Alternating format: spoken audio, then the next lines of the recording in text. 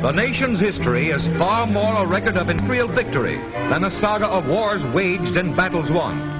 Its greatness lies in glowing furnaces and smoking stacks, in skilled labor, inventive genius, and the spirit of enterprise that is so typical of America. And typical of the steel industry, literally the backbone of 1,000 industries, is the panorama that reveals the magnitude of any one of the major mills where the manufacture of steel involves a tremendous investment. Here, before a worker can be given a job, the company by which he is employed has an average of more than $11,000 for each man employed, and that does not include wages. Incidentally, note one unusual feature of this industrial scene, which would not be found in any other country in the world. The automobiles are at work in the mills, men who are now wage rate in the history of the industry. Into such a center of activity, the raw materials are poured from train and ship.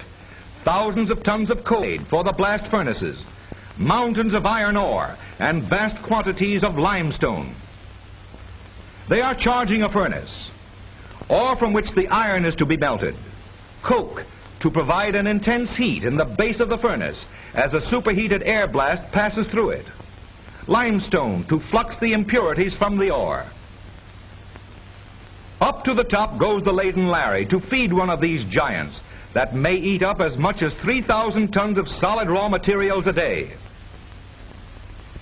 Now they are preparing to tap a furnace at the base, where they may draw off as much as 100 tons of molten iron at a time. An oxygen torch burns into a clay-plugged hole, but no chance for injury on this job. That asbestos suit and helmet would protect any stray sparks or spatters. A thin stream of metal begins to flow, glowing liquid iron. The stream swells in volume, a fiery river if you ever saw one.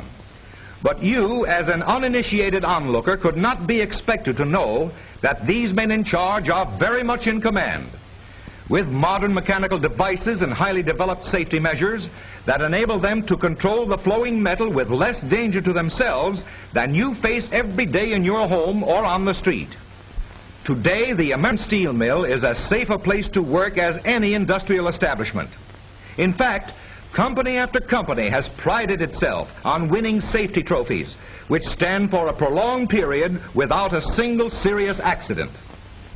A sample of the metal will be cast into a small block and cooled for a quick analysis by the metallurgical laboratory to check its quality. Meanwhile, the flaming river is directed through channels which lead to the edge of the tapping floor, where it spills into huge ladles resting on flat cars. Ladle after ladle is filled, until finally the laden train is on its way across the yard to its destination, the steel-making departments, where the molten iron in the ladles will be poured into a large container called a mixer, holding many tons, and here kept hot, so that it can be used in its molten state in one of the 3 major processes in making steel.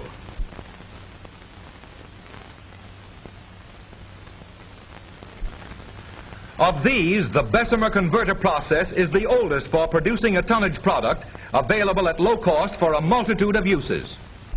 Here stand the operators in safety behind shatterproof glass. Number 3 is going to pour. One of the monsters, like a huge egg with the top sliced off, tips over on its trunnions and pours into a ladle its load of steel that glows like the sunset and shoots millions of sparks through the dim traceries of girders and all down the length of the arena. Very different from the spectacular Bessemer is the squat little electric furnace, which makes special steels because of its smaller capacity and the ease with which it can be controlled so accurately. From this process come the high-grade alloy steels, such as stainless and all sorts of special steels with special qualities. And then there are the open hearths. While the roaring flame and fireworks from Bessemer converters still provide a thrilling spectacle, and capacity for producing steel in the electric furnace has been increasing in the last few years, 90% of steel today is produced in open hearth furnaces because of the demand for tailor-made steels in large quantities, which can be produced with this flexible and efficient method. And by the way, there is one interesting factor in the making of steel, just as important as the virgin iron, fresh from ore smelted in the blast furnace. It is scrap. Most of the scrap metal will be found en route to the open hearth department. Remelted scrap steel constituting about 50% of the total steel produced today. There's a carload of sheared ends. There's another. And there's a car that may hold all that is left of your 1929 automobile, now on its way to become part of a steel, and a better steel, perhaps for your next car. In this huge structure, the open hearth floor, which is typical of American steel mills, a long line of furnaces holds steel in the making. Steel that will someday enter your life, perhaps carry you safely on some journey, provide you with shelter, create an endless variety of comforts and conveniences. A supply of finely ground dolomite has been piled before the furnace that is to be charged. It will melt like glass and fill any holes that may have been burned through the lining by the previous heat, forming a solid bottom for the fresh charge. Then the charging begins. From the trainload of scrap which has been brought close to the furnace, an electric charging machine lifts box after box and pushes its burden through the door of the furnace. The operator sitting at a safe distance, spinning the ram and dumping its load. There is the rumble of a giant traveling crane overhead, moving in with its burden. A huge ladle of molten iron from the mixer, where it has been awaiting this final step in the process of becoming steel. They are placing the chute into position for pouring the charge. And as the crane draws near, note that the men actually handling the metal are either sheltered high up on the crane in the cab or operate electrical controls across the floor. There goes the charge, 50 tons of white-hot liquid metal heated to approximately 2,800 degrees Fahrenheit. Hazardous? Frightful danger in this job? Not at all. Millions of dollars have been spent by modern steel mills of America for safety. Devices are employed which not only protect the worker from molten metal, from metallic dust and from flying chips, but also from human carelessness. Of steel production has made work simpler and safer.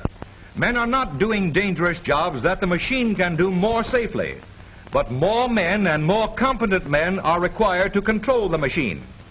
And the safety achievement of the steel industry is a high tribute to the intelligence of these men who work in the mills.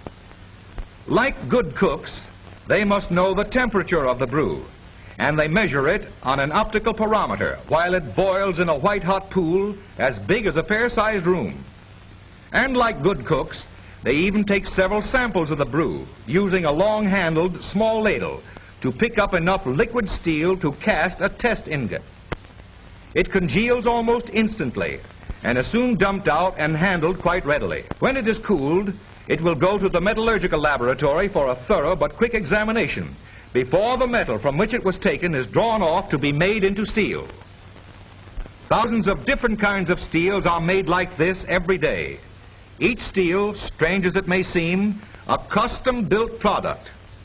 Each different steel, the filling of a prescription, to be of a certain hardness, to be soft, flexible, dull, bright, to be tailor-made for each one of thousands of uses. Now they are ready to tap a big one, and they must reach across to the opposite side of the furnace to break through the clay plug tapping hole from the inside. But the place to see the spectacular part of the operation is on the other side of the open hearth furnaces, where an asbestos-clothed worker burns through the exterior of the clay plug tap hole with an oxygen torch. A few more ramming blows with a long tapping iron, and there she flows.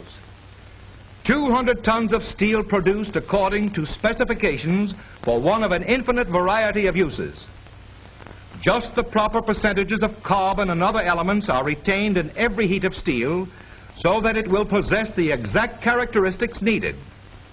Men on the platform will shovel in the correct amounts of spiegel, ferromanganese, ferrosilicon, or whatever agent the metallurgical laboratory has prescribed for this particular heat of metal.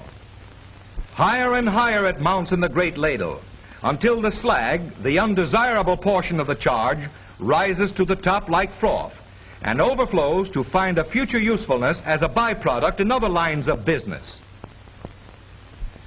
The electric crane moves into line to carry the ladle to the pouring platform, where a train of cars bearing the ingot molds is waiting. When this molten metal has been poured into molds, the basic business of making steel is ended. Thereafter, it is only a matter of fashioning from the ingots the form of product desired. The steel man says that this fiery liquid freezes immediately in the mold. He means that it congeals when its temperature goes down 1,000 degrees or so, and within an hour is frozen too hard on the outside for rolling. Thus, it is not of a uniform consistency. So after the molds are stripped from the ingots, weighing from 5 to 15 tons apiece, the huge castings are hauled away to a furnace called a soaking pit, in which they are heated until of the same temperature throughout, and which holds them at exactly the right heat for the anvil of the modern blacksmith, the rolling mill. Now this steel is fairly on its way to you, because in this one chunk of white-hot metal, there may be thousands of cans, kitchen utensils, or perhaps the materials for automobile bodies, refrigerators, and innumerable things in everyday use. And this universal use of steel is possible because its cost is only 2 or 3 cents a pound, the lowest of any important metal. The wide strip continuous mill made it possible to provide sheet steel wide enough for the all-steel automobile body and the one-piece steel top on the models of today. It is one of the many great advances in the art of steel making, which has brought a saving to the consuming public in the form of lower prices for better steel amounting to nearly $300 million a year, compared with costs of 10 years ago. Automobile users alone are saving $75 million a year. But in spite of more men are needed in the mills, and employment is now at the highest level in the industry's history. There goes that ingot you saw, now a hot slab, flattened and elongated on its way to further reduction. Now reduced by further rolling to the size of armor plate.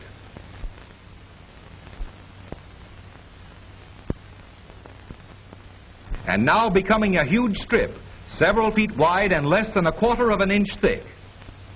It moves to the table where it will await its turn in the coiling machine. Coiled hot, it is subsequently cold rolled flat after passing through an acid cleansing bath, 2 processes which vastly improve the smoothness and polish of the surface before it is cut into the lengths prescribed by the factory to which it is to be delivered. In general, only the rarer metals such as gold or platinum have ever offered much resistance to corrosive attack until the steel industry developed stainless steels which have made this metal practical for an endless variety of uses wherein it combines beauty with resistance to rust and corrosion.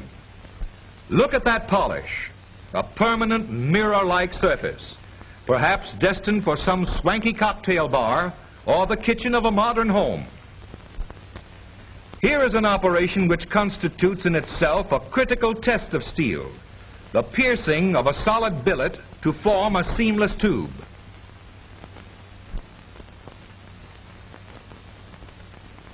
And here is another interesting operation, also a critical test of steel, the making of a car wheel. The wheel must retain its specification factors of strength and ability to take it when subsequently it will be pounding over the rails. On another mill, a big ingot begins to take form with a first rough rolling, becoming elongated as it passes through another roll, and then assuming a familiar shape as we see the outline of an H column, destined for some skyscraper or perhaps a great steel bridge. The operators of the mill, up there above it and completely shut off from the heat of that white-hot steel, turn it, spin it around, roll it by pressing buttons or throwing levers, and finally deliver it at the far end of the mill a completely finished job. Steels pass through various mill processes or combinations of processes in order to make them suited to a wide variety of uses. In any giant ladle of molten metal, there may be steel that is destined to defeat time and distance, to provide the framework of mighty buildings, and to enter into the daily life of every citizen in thousands of things that provide comfort and convenience with economy. The call for steel from every section of America is a demand for a basic material without which life and living standards as we know them today would be impossible. Steel has kept pace with and anticipated the increasing needs of the nation. Men and steel provide a nation with its comforts, its luxuries, and its progress.